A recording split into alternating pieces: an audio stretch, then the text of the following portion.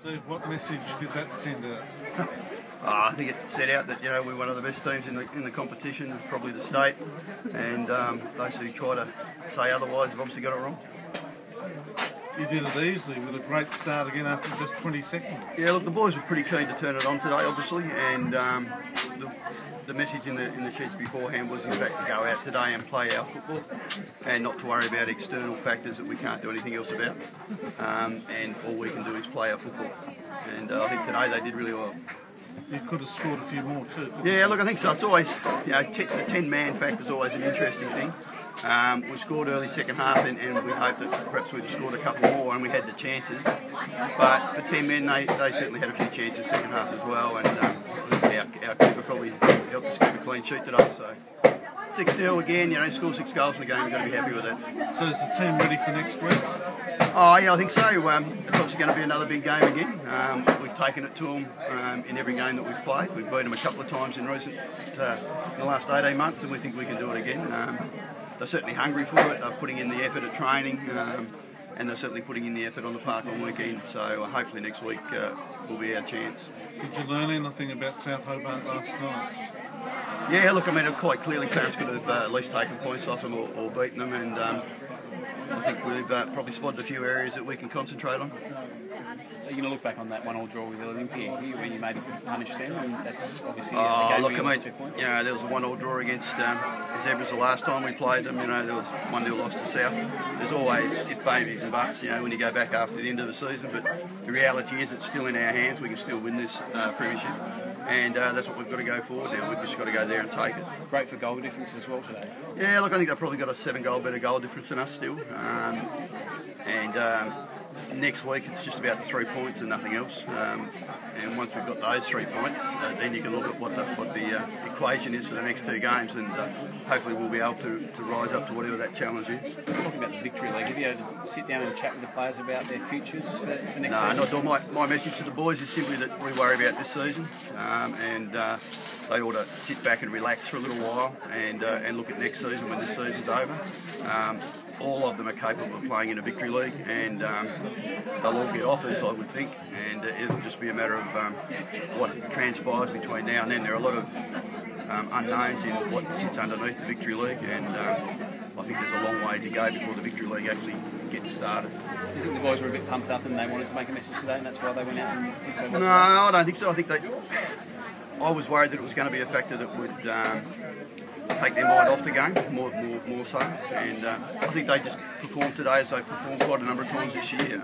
They've taken the game to the opposition and got off to a really good start and then kept going with it.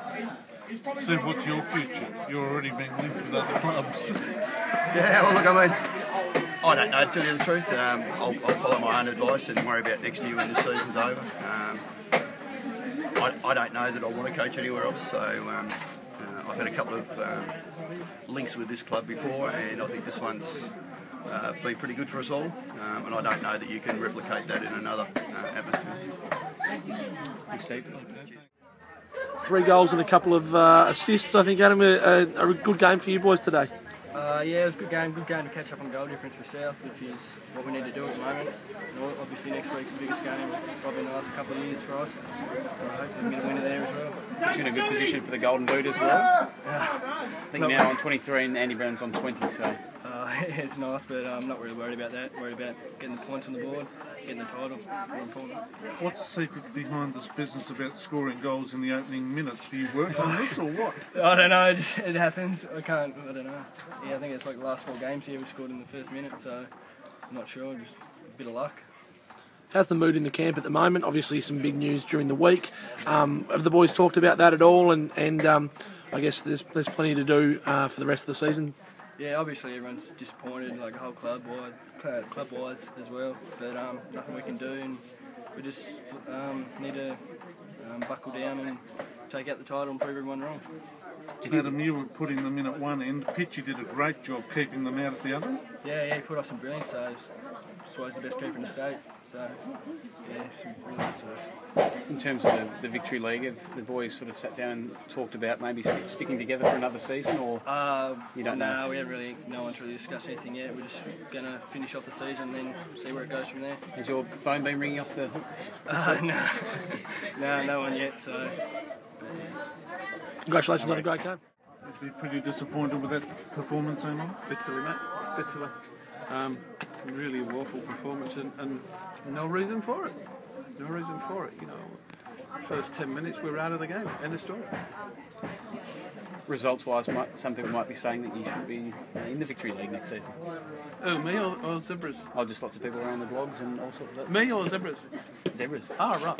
Mate, look, it's got nothing to do with results, the Victory League. You know, as far as I'm concerned, every team was asked to put a proposal forward. We put our proposal forward, our proposal was accepted. The teams that did put a proposal forward, obviously it wasn't good enough. It's got nothing to do with the results. I mean, you've got to feel sorry for White Eagles, but eggs are eggs, mate. And if you don't come up with the right business plan, well, you don't go anywhere in this world. Amon, you did more than enough to score a few goals there. Brilliant goalkeeping kept them out. But has that been the story of your season? Yeah, definitely. I mean, Pitchy had a great second half. We just counted, well, Nick and I lost count of how many shots we had on target. We hit the crossbar twice, we hit the post twice, but that's what he's there for. That's what a goalkeeper's there for, to stop balls going in. Pitchy did a great job today. You know, we conceded 6, but you can't blame McKenna for too many of them. Bit of bad luck as well, hit the crossbar a couple of times as well. Yeah, second half. I mean, the boys, there was a couple of boys played well in the second half. You know, Jai David had a good second half, Ricky Self come out. Ryan Smith was a better second half, but just not been committed all. How do you explain that slow start, Eamon? I mean, as you said, virtually game over almost after 4 minutes. How do you explain that slow start? Is it just a case of the boys not being switched on, or? Well, that's exactly right. I mean, you know, it's the old cliche. You never stop running till the referee's blown his whistle. We stopped. We're appealing for an offside decision, whether it was right or wrong, whether we got it or we didn't get it. Well, we didn't get it, and we got a goal scored against us. Why? Because players stop. You can't afford to stop. What did you make of John Foley's send-off? Do you think it was correct? Oh, look, yeah, it was correct. It was correct. He got 2 yellows. 2 yellows make a red, end of story, and that's in anybody's language. I mean, I thought, you know, the trouble is with some referees, they're too quick to give that first yellow card, and then obviously, well, they've got nowhere to go after that. But I'm not condoning the referees. They've got a job to do, the same as we've got a job to do. I'm not looking to blame anybody. That was a bit of frustration from John, maybe, that result as well? Yeah, of course it was, definitely. Can you still make the 4? Yeah, of course we can. That fat lady's just starting to hum, but she's not singing yet. Okay. Thanks very much, Eamon.